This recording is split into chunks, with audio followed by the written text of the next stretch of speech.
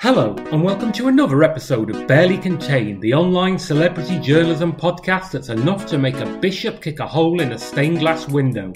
My name is Matt Withers, and I'm once again joined at a safe social distance of 57,936 metres by Chris Beckett to pore over some of the latest celebrity stories from across the information superhighway, including Jimmy Bullard's iconic water pressure, a Coronation Street coat gaffe, and Gemma Collins' tiny salmon fillet. So let's go.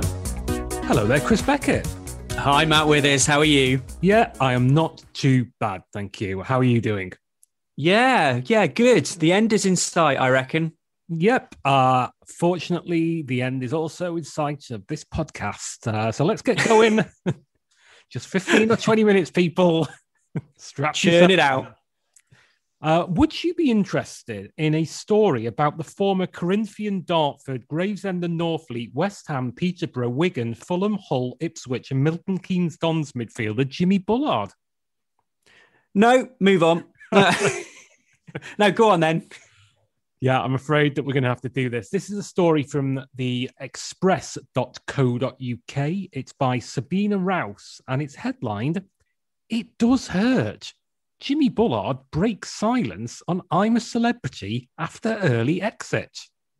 It's obviously due to great pressure on him to break his silence over the years. It's been 7 long years during which Jimmy Bullard has been positively monk-like in maintaining his silence on his I'm a Celebrity early exit, but somehow Sabina Rouse has got him to talk. Yeah, unbelievable. It begins. Jimmy Bullard has broken his silence on his I'm a Celebrity Get Me Out of Here stint, which saw him leave the jungle after only 2 weeks in the first elimination. Former professional football player Jimmy Bullard, 42, has opened up about his early exit from the Australian game show, which is a slightly awkward way of explaining what I'm a Celebrity is to an alien. Yeah. Speaking in an exclusive chat to express.co.uk, it's the one they all wanted. Yeah. Somebody at the New York Times is getting strapped to the editor's arse-kicking machine after missing out on this one. The Dartford pub owner admitted that his shock exit does hurt 7 years on from his appearance in the ITV show. Dartford pub owner. That's what we'll always think of him. Goodness gracious. There's so much to unpack there. Even calling someone a football player rather than a footballer. Yeah. Jimmy has candidly discussed the emotions he felt surrounding his exit. He said, "Okay, when you do a show like that, you don't ever want to be voted out first. I was in there for 2 weeks and that's a long stint. It does hurt a little bit, but that hurt doesn't last long. Trust me." Jimmy made his... This is sort of slightly dropping a bomb on the whole headline, intro, rest of story. The odd thing is, he kind of regularly contradicts himself in the space of one sentence. So he says, I was in there for 2 weeks and that's a long stint. It does hurt. Then it tones it down a little bit, and then, but that hurt doesn't last long, trust me. Although it has apparently lasted 7 years. Yeah, he shrugged it off, and yet 7 years later... 7 years later, he's broken his silence. He came crying to the express.co.uk as some kind of therapy, having bottled it up for so long. Exactly. Jimmy made his departure after 17 days and was the first contestant to be voted off. Towie star Gemma Collins and actor Craig Charles both withdrew from the competition before the first vote. Jimmy continued, "When you walk over the famous bridge and get back to your hotel, you're a little bit gutted, but once you're eating, it's like, I've done my part." That's all I have to do, walk over a bridge, go to the hotel. I can assure you that anyone that gets voted out early is quickly forgotten. I suppose he's now a Dartford pub owner. Well, he is. That is his main line of work now. Jimmy went from being the camp favourite to win to being the first to leave after viewers saw him clash with TV personality Jake Quickenden. Jimmy asked the star, Why the F star star star are you in here? What are you? What sort of skill have you got? Diplomatic. Addressing the comments on ITV's Lorraine, Jimmy said, "It does come across to the outside as harsh. I can understand that." So we were told that he was speaking exclusively to express.co.uk. So presumably these comments are from when he appeared on Lorraine 7 years ago. Yeah, we're dusting off the archives here. I knew what I was letting myself in for. But believe me, on the inside, it was nothing like that. So is this again? I knew what I was letting myself in for, but actually I didn't. Yeah. The former Fulham player revealed that he is still in contact with a few of his fellow I'm a Celeb contestants, including Jake. Jimmy said, "I still speak to Mel Sykes, Cole Fogarty, Jake Quickenden on social media and Tinchy Strider every now and again." Now, do we think he does? Oh, what a great lineup that was. It really was like the golden age of Hollywood, wasn't that? Mel Sykes, Cole Fogarty and Jake Quickenden. I mean, I'll be honest, I'm with Jimmy a little. I'm not entirely sure who Jake Quickenden is. Yeah, I couldn't tell you, to be honest.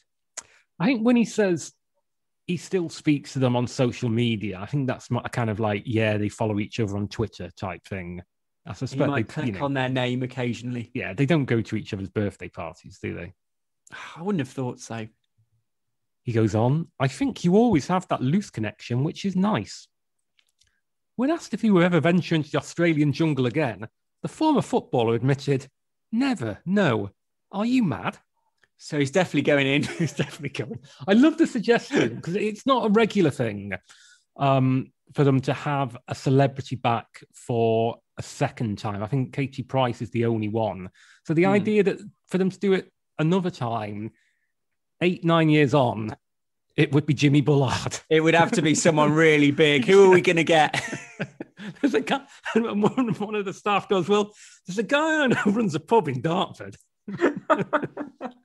You know what? I think there's a certain former Hull midfielder size gap in this year's lineup. Give Bullard a ring. He continued, "Even though it's one of the best gigs I've done, and it was such a privilege to go on a great show like that, it's so tough." I loved it, but I hated it. Opening up on his plans once lockdown is lifted, Jimmy revealed that he can't wait to get his pub, the One Bell, open again. "We've had the pub for 12 years. It's been a long time. It needs to get back on its feet." At this point, Chris, the story takes a slightly odd turn for the final 3 paragraphs.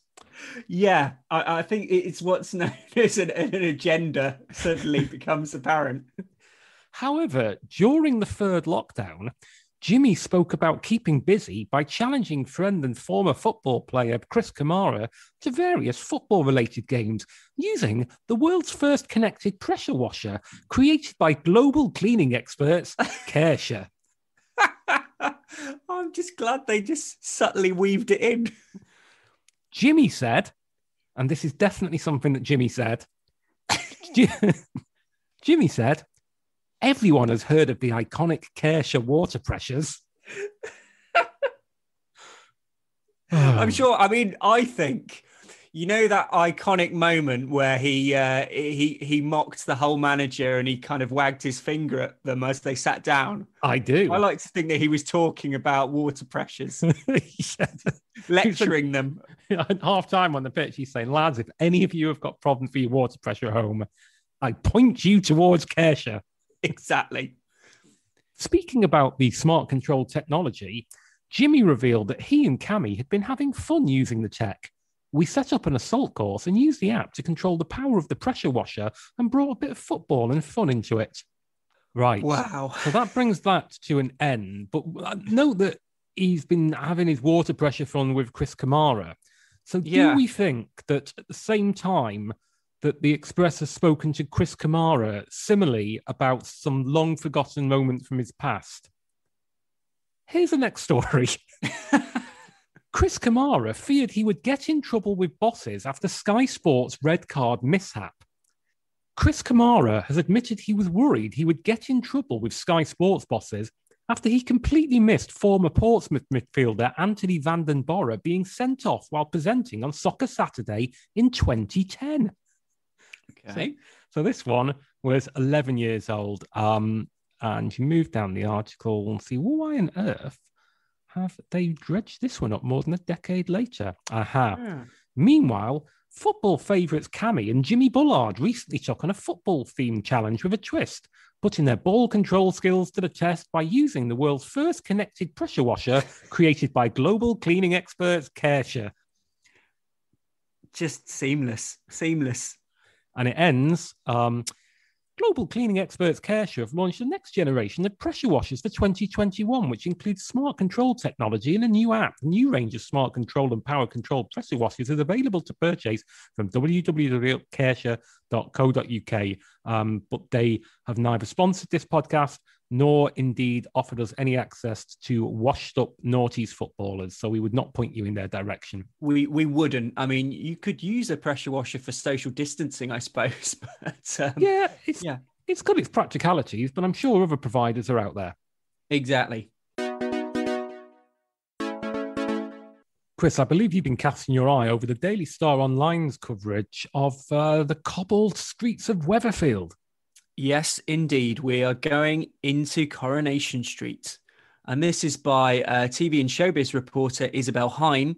And the headline is, Corrie fans left baffled over Leanne Battersby's coat blunder amid drugs storyline.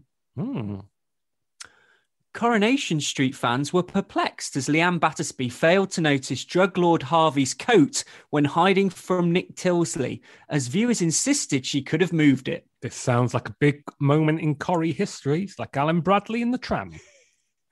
Coronation Street fans were baffled over Leanne Battersby's coat gaffe during Wednesday's second episode. Twisted Harvey had arrived at Leanne's flat, demanding she sell more drugs for him, and while he was there, Nick arrived. Sell more drugs for me. Exactly, do it. I just think at this point, Twisted Harvey sounds a little bit like a 90s indie band. It does, exactly. I can imagine them appearing on a double bill with the Soup Dragons. Leanne panicked and rushed Harvey into another room before Nick came in, but she failed to notice the drug lord's coat on the sofa. Nick noticed the item of clothing and became very suspicious, but fans were perplexed as they insisted Leanne could have covered her tracks more easily. I think the fans probably don't realise that these certain hooks are required in soap operas to move the narrative on. You mean coat hooks? Coat hooks, yeah. Some couldn't believe she hadn't seen the jacket, as one viewer tweeted, as if Leanne didn't see the jacket. Another penned, Leanne just stared at the jacket and did nothing before Nick entered.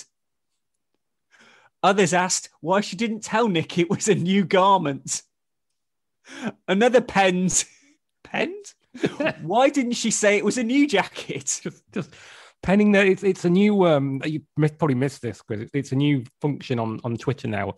You can write it down on a postcard and send it to Jack Dorsey, and he does the actual tweeting for you.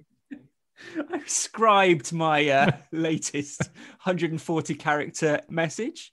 At the end of tonight's episode, Leanne went to the police station in a bid to reveal the horror Harvey has been putting her through.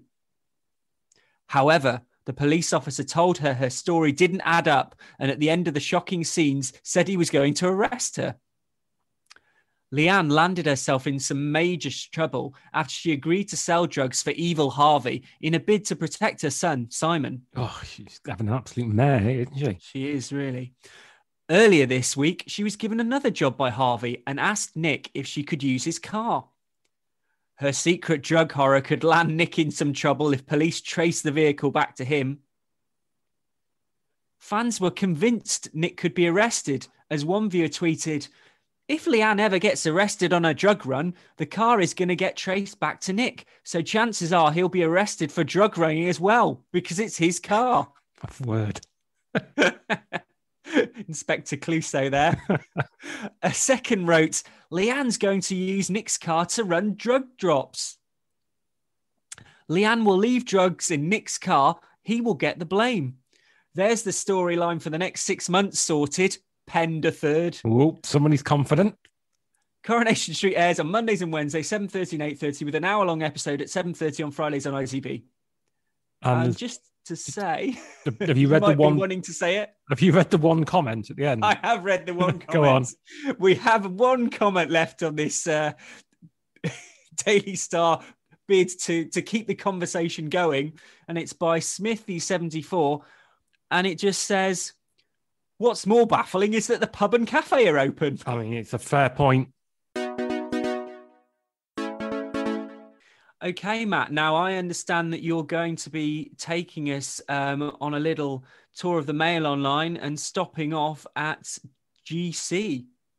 Yep, this is our final story this episode. It is from the Mail Online, you say. It's by Connie Rusk, and it's headlined, Gemma Collins shows off her tiny lunch of a salmon fillet and 5 slices of cucumber. She feels she weighs all her meals after shedding 3 stone. What a nice, snappy headline. Yeah, it's like, gotcha. Up yours, Dolores. Exactly. She has been flaunting the results of her staggering 3 stone weight loss after overhauling her fitness regime. And Gemma Collins gave fans an insight into her diet to accompany her workouts on Instagram on Thursday. How public-minded of her.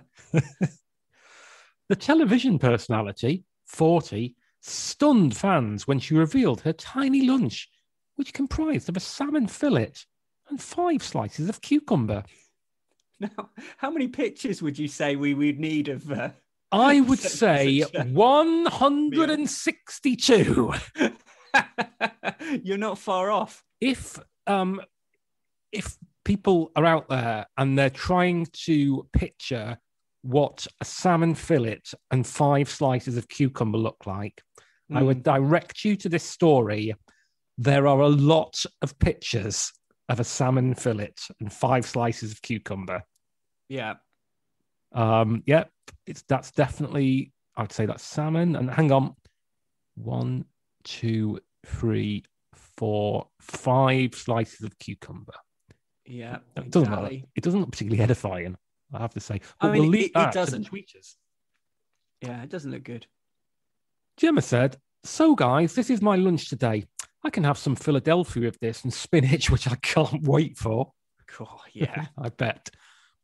The reality star then panned the camera across to another salmon fillet and a vine of tomatoes and said, "And I'm already prepping my lunch for tomorrow. I get on the scales. I've got to weigh it all out on the scales, and I get it in a container." So she gets on the scales. She gets on the scales. Yeah, that doesn't make any sense. Is that when you do that thing, when you want to weigh something out, but you don't want the bowl, you don't want to count the bowl, so you press the button until it goes down to 0. Yeah, and then you put your entire that body with on herself. Yeah. Gemma also showed a mid-morning snap of almonds and a baby bell. Wow. And you move it down a bit. Yeah, the picture of some almonds and a baby bell. There's a salmon and there's tomatoes. Baby bell's still in the wrapper. It looks like something you would see at the Tate. It does, yeah. Oh, Sad lunch 2021. Yeah. Oh, give it the Turner Prize. We should nominate it for the Turner Prize. Do you know how to do that? There's probably a form that you have to get. Yeah, probably. Some of Gemma's followers took to Twitter to comment on the tiny food portion. One wrote, "Gemma Collins is not eating enough. Is this all she had for lunch?" Poof. Bit harsh. Don't hold back. According to the Mirror, another typed. So on the one hand, it's good, but they're not saying pen. They've said typed, which I would say is the conventional method of doing the social media. But I also like the fact that the Mail has to rely on the Mirror reporting what somebody said on Instagram about Gemma Collins's salmon.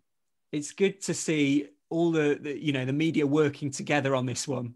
Yeah, you really see how the ecosystem works. I mean, it's kind of like everyone's in it together. It's basically like the Bilderberg Group. Mm. Did anyone see Gemma Collins's lunch? Seriously, that's not healthy, and that amount of food should not be promoted as healthy. When she starts eating normally again, she would just gain the weight back. I love Gemma, but that's not enough food. Mm. A different follower chimed, "Yeah, I was pretty shocked when I saw that. There are barely any calories in salmon and cucumbers. It is. She could at least have had some rice. I mean, we're overlooking the Baby Bell and the almonds here. Yeah, absolutely. I mean, the Baby Bell is a big addition, I would say. Mm. Also on Thursday, Gemma showed off her incredible freestone weight loss in a black sports bra and leggings. Speaking in the video, she said, "Morning, I've just woken up and I want to come on here with you. My body is literally changing by the day. I am so proud of my achievements, but I wanted to come on here to say, yes, we can't go to the gym at the moment. Not everyone can have a trainer, but if you can find steps at home in the park, you can do this." Fair enough. Last year, Gemma revealed she'd shed 3 stone after using her time in lockdown to overhaul her lifestyle. The former Towie star was no doubt spurred on to improve her health after both of her parents were struck down with coronavirus, which left her father, Alan, 72, critically ill when he contracted the virus in December. And it goes on a little bit about her previous fitness regimes and her Botox and her filler and various things that are not relevant to the salmon or the cucumber. Yeah, I hope there's going to be some good comments. Well, let's have a delve into comment corner. And Bill I Am Wodger in Worcestershire says, "With such small portions and all that exercise, you'll be down to 9 stones in no time whatsoever. Brackets, 1 year." It's very specific. Very specific. "But I will happily wager 50,000 GBP that you won't." Wow, that's a film right there. That's always my favourite way to refer to pounds, Chris. I will not stand for the pound sign. It is GBP. GBP, yes. I work for an international bureau de change. Liz in Cork in Ireland said the only 3 stones she'd lose would be if she passed 3 kidney stones. That's just mean. Completely unacceptable. Me, 55, in Rugby, said if she was eating just that, she'd have lost a lot more than 3 stones. Utter rubbish. I've lost a stone in the last year while still eating burgers, pizzas, etc. Just adding a lot more veg and salad and eating less sweet stuff and only walking a bit. If she's only eating that and training all the time, she should be able to shed a stone a month." Oh, fair enough.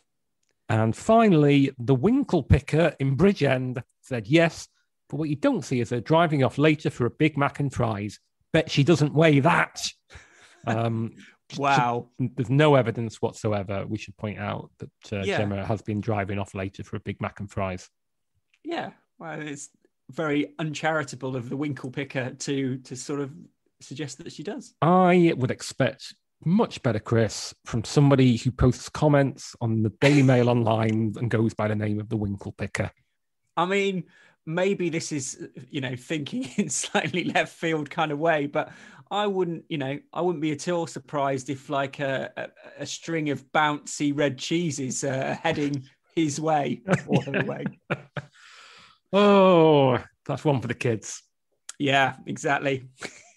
Well, on that note, Chris, I think we should wrap up for this episode. What say you?